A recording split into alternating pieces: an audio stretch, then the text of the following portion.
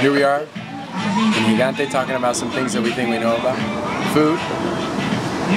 Nicaragua isn't really known for its cuisine, but it can have some good stuff, such as the famous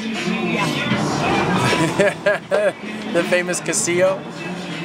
Delicious. It's like a piece of mozzarella type cheese wrapped in a tortilla with some sour cream and some onion story, with a little bit of chili if you want it hot.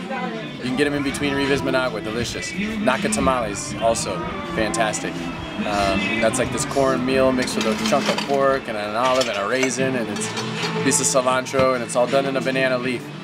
And it steams and boils or something, but those are good and they're a must. Some other good niblets are the rosquillos, which are most popular in the Rivas area, and then also the chicharones, which they eat in a lot of places, but here too. You can make them delicious. Anything else you try is probably going to be fried, unless you go to a tourist place and you order some Western food. But yeah, enjoy it for the time being. It's not the healthiest, but what is the healthiest is that most of the food here is coming local, so it's not sprayed. It's not getting messed with.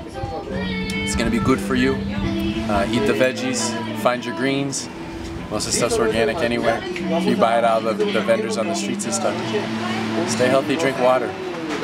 Cheers.